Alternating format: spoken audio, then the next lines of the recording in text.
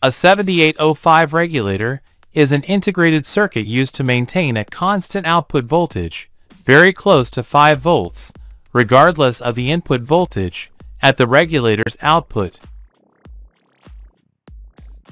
Regulation is important for powering electronic circuits that require a specific voltage to function correctly.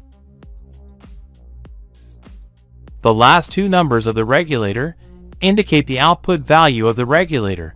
Hence, the 7805 regulator delivers 5 volts at the output. The input voltage can range from 7 volts to 32 volts. To improve the operation of the 7805 regulator and contribute to voltage stabilization, capacitors are usually used both at the input and output of the voltage regulator. Usually, the 7805 regulator is responsible for supplying the air conditioner sensors with a voltage of 5 volts, in addition to powering electronic board controllers. The 7805 regulator has 3 pins. Pin 1 is connected to the input voltage, which in many air conditioning electronic boards has a value of 12 volts, originating from another regulator, in this case, the 7812.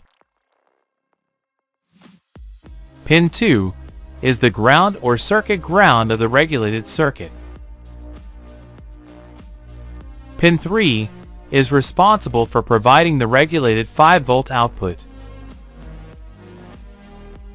Here are some steps to diagnose the 7805 regulator. 1. Turn on the electronic board and connect a multimeter in continuous voltage measurement mode DC. 2. Place the positive, red, probe on pin 1, input, of the 7805 regulator. 3.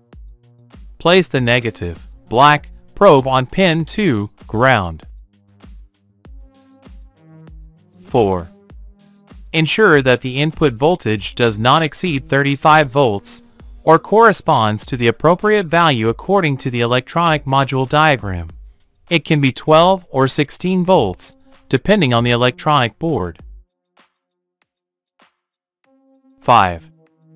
With the multimeter, place the positive probe on pin 3 or the regulator's output. 6. Place the negative probe on pin 2 or ground. 7. The output voltage should be close to 5 volts. If it is significantly different, the regulator may be damaged. 8.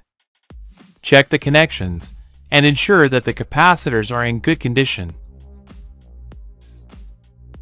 9. If the regulator heats up too much, check the heat sink connection.